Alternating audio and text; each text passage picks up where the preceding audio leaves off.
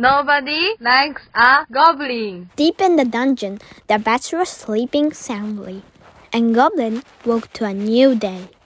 He lit the torches, he fed the rats, and gnawed on an old boot for breakfast, and thought about the day ahead. I think I'll go see Skeleton. Skeleton lived in a treasure room, and he was Goblin's very best friend. They counted bats, they played roll the dice, and Skeleton told Goblin the days where he was a mighty warrior, and even let Goblin wear the crown. Look at me! I'm the Goblin King. But then came the sound of boots on stone. They scared the rats, they knocked over the torches, and plundered the pantry. Goblin hid under the bed until they went away. The adventurers took everything. They took the books, maps, gold, and even took Skeleton. So Goblin put on his crown and walked out into the world to find his friend. Goblin had one neighbor that lived in a hill nearby. I'm looking for my friend Skeleton. I saw your friend. He was with adventurers that took me honk honk away over the mountain. I'll get your honk honk back. Be careful, nobody likes Goblin. I'll be okay. And he walked up into the hill and away over the mountain.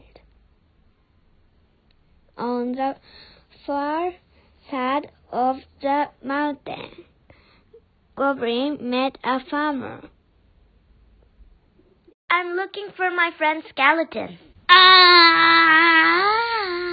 A very Goblin. And he chased Goblin down the road. The farmer chased Goblin through an in full of earth. Ah!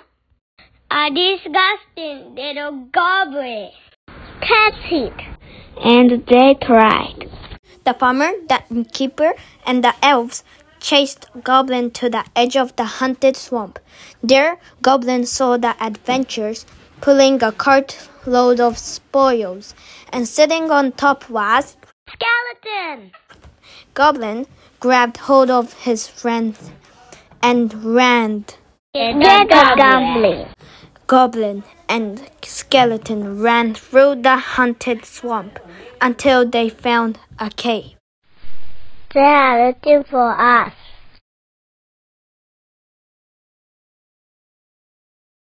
They will find us soon.